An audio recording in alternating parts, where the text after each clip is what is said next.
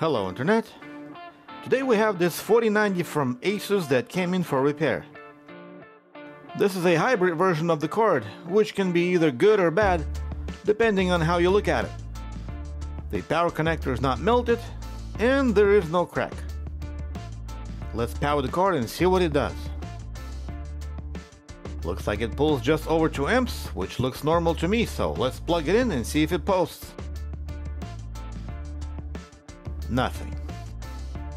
Not to worry. The GPU Superman is here to save the day.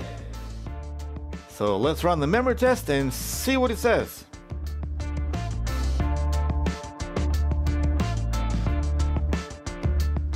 There we have it. It says we have a problem with a B0, which is strange. Usually it's A1, but whatever. Let's take it apart and see what this thing looks like inside.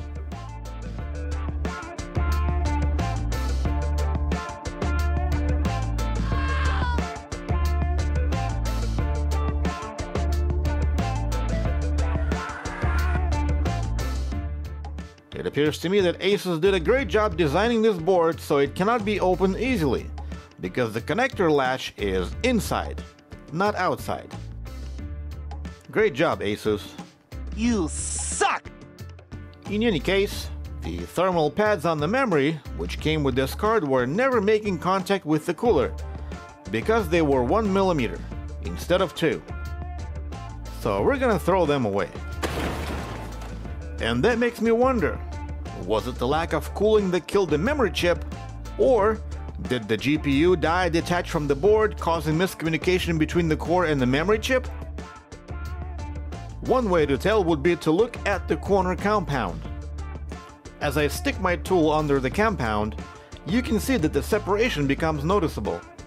That's basically what I'm looking at, and I do see some of it here and there. So it looks like there's a sign of delamination of the compound on all corners, which means there's no issue with the core breaking away from the board. Instead, I think the chip simply died due to lack of cooling, so let's replace the chip and see if that helps.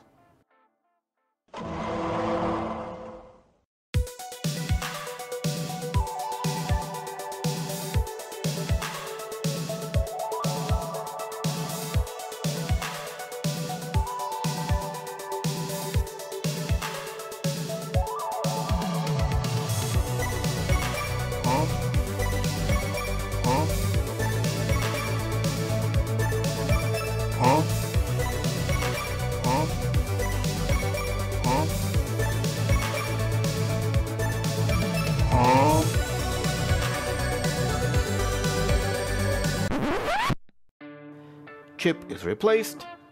Resistances are normal. Let's boot the card and see if it posts. And unfortunately it does not. And on top of that, the error on the same chip didn't go anywhere, so it looks like the problem was under the core all along. That's what I thought at first, but in reality, what happened was, I accidentally replaced the wrong chip. It was the 4th chip that needed to be replaced, not the 3rd one. What?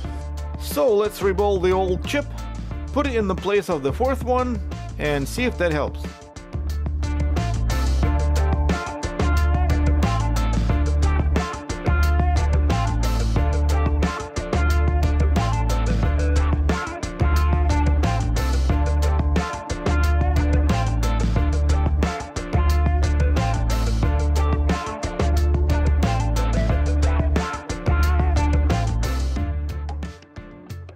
Resistances are normal. Boot the card again, and there, we have a winner. I am the one. Great, looks like we got a fix after all. Nice. I'll go ahead and put the correct pads on the card, put this Asus engineering back together, and run some tests. One of such tests was the good old Need for Speed Most Wanted, a game that most of you young punks don't even know existed. In any case, thank you for watching. Hopefully this was entertaining. Don't forget to like and subscribe, and I'll see you later. Goodbye.